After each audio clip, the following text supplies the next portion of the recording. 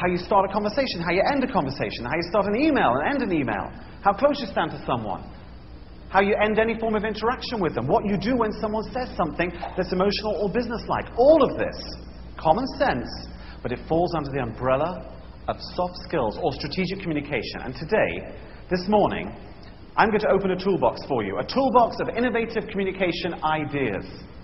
And you know what? It is common sense. I don't apologize for it. But sometimes we all need to be reminded rather than instructed. So, I'm going to move really quickly through this toolbox of ideas. And you are free to use any of them. Or indeed, keep it closed and use none of them. I don't mind. And as I said earlier, you're already great communicators. But I hope to offer you some new ideas that you can use as you interact with your teams, as you grow the most important of relationships that exist around you. To begin our little toolbox journey, we need to make 3 key assumptions. Now, the first assumption I'm going to make is led by a question. I'm going to ask you a question. If we can have the lights up in the room, show of hands only, don't worry, I won't come and talk to any of you. You're absolutely safe.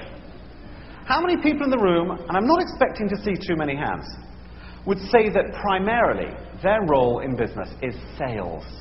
Anyone? 1, 2... That's all right. Hands down, thank you very much. Keep the lights up for me, keep the lights up for me. Do me a favour, everyone. Humour me. I am, after all, British. Just for a moment, could you all raise your hands? Just everyone in the room, raise your hands. Just do that. Go on, everyone, everyone. Is the right answer. Hands down. Thank you. We didn't train to be in sales. We don't stand on a used car lot selling cars. We're not salespeople. That's how people think. But you know what? We are. And by the way, we don't appear to be salespeople. That's very important. But we have to acknowledge that we are salespeople. Why? Because every day as we leave our front door in the morning, people look at us and they judge us. Every single day when you walk into a room, people look at you and they judge you. They look at you and decide, do I buy what he or she is saying to me or do I not? We are relentlessly selling ourselves, our messages, our ideas, our opinion. It's a sales job. I'm sorry, it is. We judge each other the whole time. Right now, you're judging me. And if I'm going to be honest, I'm also judging you. At the moment, I quite like what I see, primarily because I'm being paid to be here. But even if I wasn't, I would still quite like you, because you seem to be a rather nice bunch of people. We're always selling. Imagine a doctor in the doctor's room, the doctor's surgery, with a patient, an asthma patient.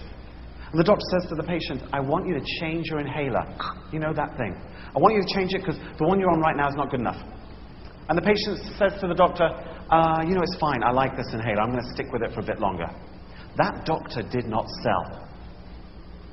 You walk into a restaurant and you say to the team, it's going really well, but you'd do so much better time-wise if you put a sticky printer in. It would really be good for you. And they go, no, it's all right. It's working fine. Thank you. You did not sell that sticky printer. We're in sales. Assumption number 2. I call this the carefully balanced scales. Do you remember in school, in science class, you had those scales, and they were very, very delicately balanced. One tiny thing of anything on one side, and they would tilt one way, or they would tilt the other way. This is our lives.